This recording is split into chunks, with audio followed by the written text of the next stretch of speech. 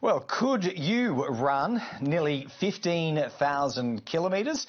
Few of us could, even if the mind was prepared for it, I suspect. But former Liberal MP Pat Farmer is far from a normal athlete. He's ready in both body and mind for another amazing adventure. Pat Farmer's decided to run around 80 kilometres a day across this country, all in the name of raising awareness about the voice to Parliament. Anthony Albanese and Indigenous Australians Minister Linda Burney travelled to Hobart today to send him on his way.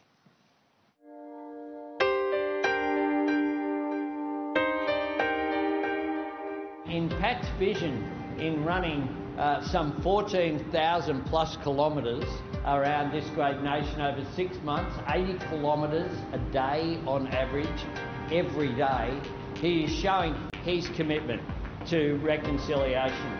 And he will, through this run, mobilise these local communities where he visits, and I know that he'll speak in a little while, but I know that he's hoping to mobilise that support throughout Tasmania firstly, but then throughout the entire nation, and finishing on the 11th of October, fittingly at Uluru.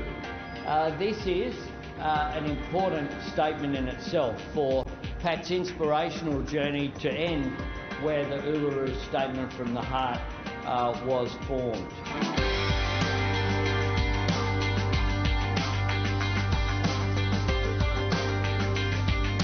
To Pat Farmer, the very thought of what you're about to do makes my knees hurt, and I will not be running with you, but I am there in spirit.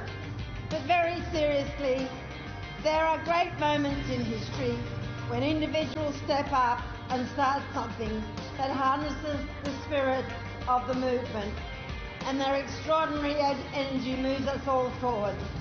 There have been many moments like this on the journey towards constitutional recognition. 10, 9, 8, 7, 6, 5, 4, 3, 2, 1.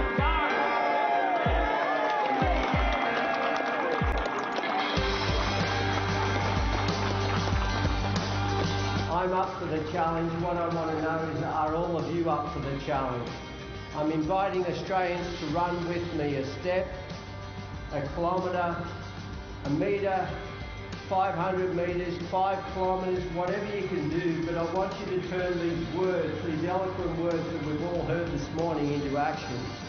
I want you to show not only Australians, but indeed show the world that Australians are mature enough to reflect on the last couple of 100 years of our history, to learn from the mistakes of our past, and to move on into the future as one nation, one people.